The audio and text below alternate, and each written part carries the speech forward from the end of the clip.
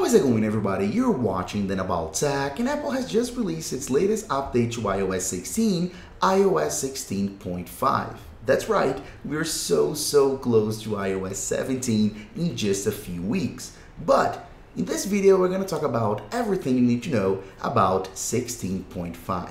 All of the new features, changes. Let's talk about this new wallpaper as well, which I'm pretty sure you have already noticed. And of course, let's talk about performance, bug fixes, and battery as well. So let's talk about everything you need to know about this latest software update. Okay, so I want to start off, of course, with the new Pride wallpaper. I don't know if you noticed it, but it has this very unique, very cool animation as you swipe up right here to unlock your iPhone. I'm gonna do it once again because it's really lovely. I really like it, and it gives a brand new life to this simple process of swiping up and going to your home screen on your iPhone. Of course, if you want to use this wallpaper on your iPhone when you update to 16.5, all you have to do is lock your iPhone, and there are many ways you can do this, but you can do it like that. Tap and hold right here on your lock screen, and then tap on Add, as you can see right here, and then scroll down until you see Pride. So as I mentioned, this is a Pride wallpaper. So designed with the colors of the Pride flag to celebrate the LGBTQ plus community. Very nice. So you can tap on it and then choose your widget and everything like that and add. Since I already have it, I'm gonna cancel it because I'm already using it, as you can see right here. Moving on, Apple introduced a new feature in the News app. As you can see right here, we have a new tab called Sports. And as you tap on it, well, I can't show you right now because I'm in Brazil and it's not available in my region. But what this new section, this new feature of the Apple News app will do is pretty much show you all the information related to the sports you like and the teams you like.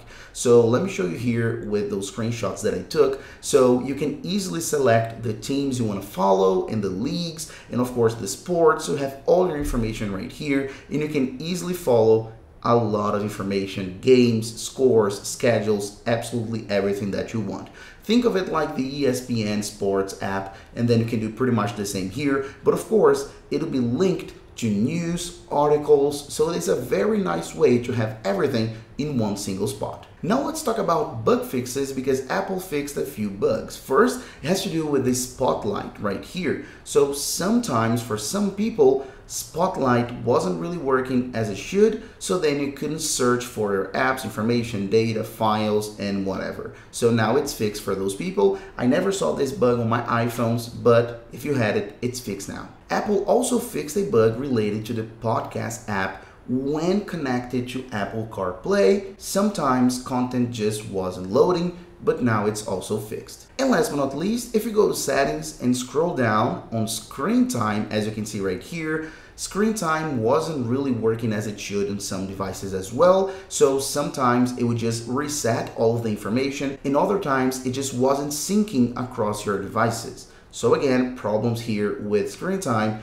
which Apple fixed in iOS 16.5. And finally, let's talk about performance and battery, as I always do on these videos. So please keep in mind that iOS 16.5 was not designed or planned to address those topics. iOS 16 is pretty much done, guys. As I mentioned, iOS 17 is just around the corner in a few weeks, so don't expect any major changes right now because, as I said, it's in the end of the cycle. We're pretty much over with iOS 16.